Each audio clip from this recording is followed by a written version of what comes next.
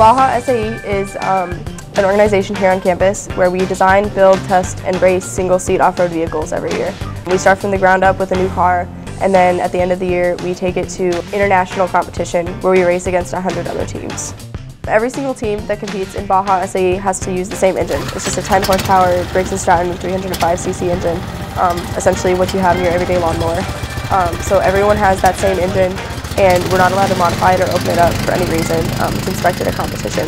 Outside of that, we have a lot of freedom to do whatever we want and build our cars the way we want. So you'll see cars out there that literally weigh 1,000 pounds that will go maybe 10 miles an hour, and you'll see cars out there that weigh like 300 pounds and go a lot faster.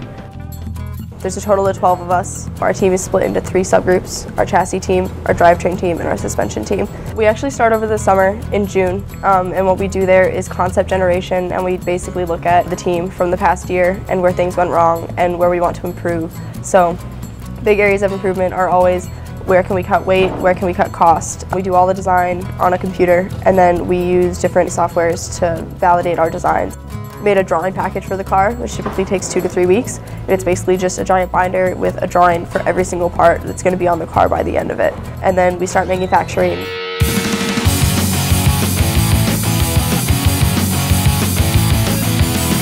First of all, we have to make the chassis, which is the frame of the car. So we have to order all the tubes for that get bent and coked and sent to us. We have to do all the welding ourselves on that, so it's hundreds of hours of man-hours to weld that chassis. We machine most parts out of aluminum. We have the hubs for the front and the rear. We have the gearbox housing. We have the gears. We have the engine mount. We have the gas tank mount. You know, all sorts of tabs, a firewall, a belly pan, steering column, pedal box, pedals. We're making our own seat this year, which is something we've never done before. All sorts of things. The list is basically never ending. The School of ME is the only building on campus that has a machine shop that can be operated by students. No other shop on campus is like that, and not many campuses even have that.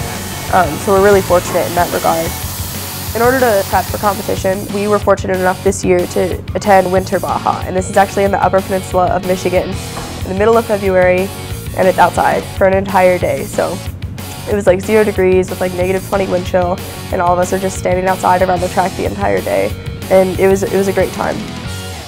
The competition is essentially just doing dynamic events, which include like a hill climb, a maneuverability course, a suspension and traction course, acceleration testing, a rock crawl, and then the very last day of competition, the most exciting part of the event happens. That's when the 4-hour endurance race occurs. The way we handle it is we run the car for about 50-55 minutes, and then we pit it, gas it up, change drivers, and send it back out. And the purpose of the endurance race is just to see how many laps you can complete in those 4 hours, and that's what your score is based off of.